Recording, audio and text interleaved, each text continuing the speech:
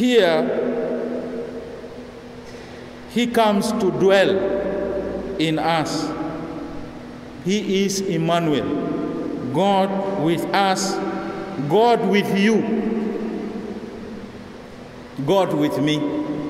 So this God is choosing humanity, weak as we are, sinners as we are, poor as we are, and says, I am going there to that house, to that family.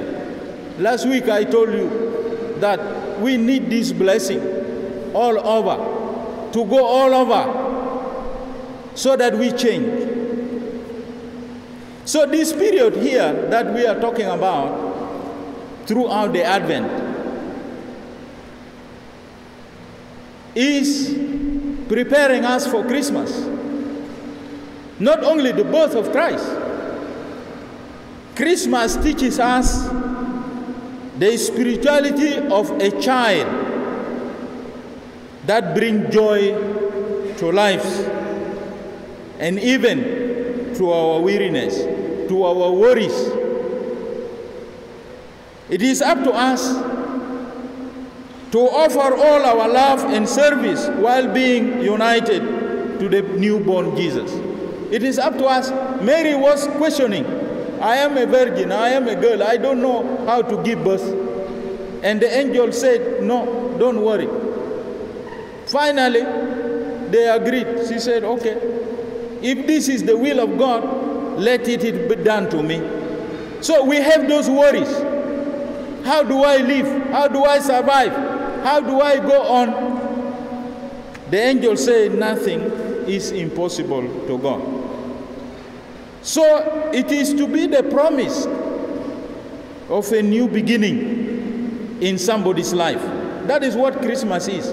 A promise of a new beginning. A promise to me, to you, to us, that we are asked to leave behind the floods of discords and violence, so that we emulate this child that has to grow in us to bear fruits, the fruits of justice and the fruits of peace, the fruits of encounter and the fruits of solidarity with one another. That is what Christmas comes to bring. That is why this important Messiah comes as a child. And that is where the message of reconciliation is put between God and mankind, into us, into me. So one cannot be a subject to reconciliation if our mentality is of injustice and domination. If you are thinking to dominate, I must be having subject and they must listen to me. No, reconciliation will never work. If there is injustices, I spoke here several times, and people may think this young man is crazy. I'm not. There is no reconciliation without justice. And I gave you an example. If you have taken my wife, she is staying with you, my good wife, you rob her under gunpoint, and you want us to reconcile with you, give me back the woman. Even if she is dirty, I will wash her with the sabun. But give her back to me. And then you say, my brother, sorry. At least even if she is now third hand or second hand, at least I have something back.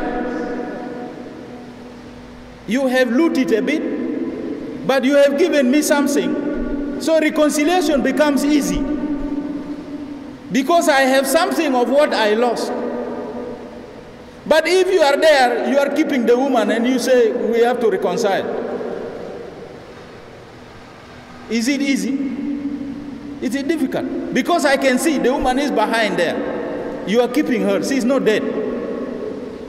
So if we want reconciliation in our communities, in our families, we have to give back what we have robbed.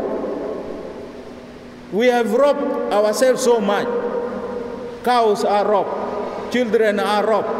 I don't know, whatever. Some of those things are dear to these people.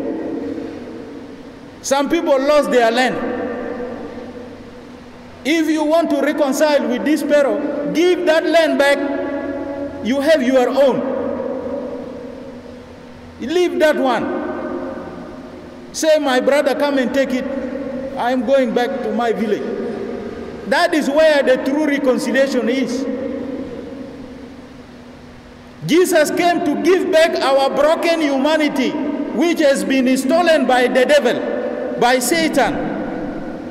And he came and he said, I am giving you back your dignity. So we have to dwell in God, who has come to dwell in us in order to live fully human. Because the scripture says, if we remain in him, his joy will be in us, and we will not be very sad disciples, bitter disciples. On the contrary, we will reflect and be heralds of true happiness, a complete joy that no one can take away from us. We will spread the hope of a new life that Christ came to give us. Mary, after receiving this, she was happy, and she will be visiting. So we need to be happy by regaining back our trust in the Lord. It means to imitate Jesus, who looks at people and discovers their silent suffering. Jesus was looking into us and saw that humanity is suffering and accepted the will of God to join this humanity to alleviate us from this suffering.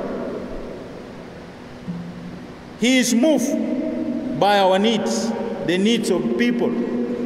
Above all, people who are overwhelmed by injustices and inhumane poverty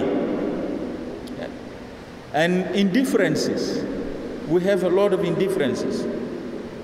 We have a lot of corruption. We have a lot of violence, as in our case in our country today. We are taught to touch Christ's humanity. Jesus coming to touch my humanity. It is also my turn to touch his humanity. Meaning to look with the gaze, with the attitude, with the eyes of Jesus, who contemplates reality, not as a judge, but as a good Samaritan, a good South Sudanese, who recognize the values of people who walked with him, as well as their wounds and their sins. When we look into ourselves, sinners as we are, wounded as we are, but we look into ourselves with the gaze, with the attitude of Jesus, we will be reconciled to God and to one another. So my brothers and sisters, today God presents himself to us as a child, to the Blessed Virgin Mary, to each and every one of us, that he is ready to live in us, ready to live in you. What do you say? Are you ready to accept this? This Jesus who comes to change your attitude towards others, to change your attitude towards reality, and be able to see the image of God in women, in children, in men, and in the elderly, in the young. To be able to see the image of Jesus in the trees. You have seen that there are trees being decorated, Christmas trees, whatever it is. People are saying, Jesus is so bright. Everybody is cleaning his house. He's cleaning their houses. Because they want Jesus to find it clean. Do we clean only for Christmas? After Christmas, what happened? Christmas presents, gifts, no? I was hearing that there is ceasefire beginning today, and that it is a Christmas gift. I became worried, because after Christmas, what will happen? Will the gift continue? Or it is only a Christmas gift? And then after Christmas, in a benyor. That is my worry. I don't know how you interpret it, but I am so worried that this is signature of the ceasefire is a Christmas gift. Now, what about after Christmas? When life is to be lived, how is it going to happen? The second question I was asking, those said to be stakeholders have declared ceasefire. What about you? The bishop, did I declare ceasefire? Did you declare ceasefire? I hope the thieves in Juba have declared ceasefire also. That nobody will be stolen anything in their house. Last week, Wednesday, Saturday, they were in our church in Nyakuron West. The priests were put down under gunpoint. Moreover, white men. For me, a black man, I will understand. A South Sudanese, I will understand when I'm put down. But when you put down a white man, it is different. It is different. These are missionaries who came here to help us evangelize. And now we are putting them down. Here in Nyakuron West, during the day also, 11 o'clock, they know that at night, the police are patrolling. So they are now going to the compound of people during the day. You declare ceasefire, Jama. Haramiyat. Declare ceasefire also. So that we are able to be peaceful. And it should not be just now, but forever. Because Jesus is coming to live in us forever. So we pray this Christmas that this attitude that we have, the attitude of destruction, the attitude of corruption, of robbery, of stealing, of destroying and doing all those kind of things, I think should end with this Christmas. Radio Bekita.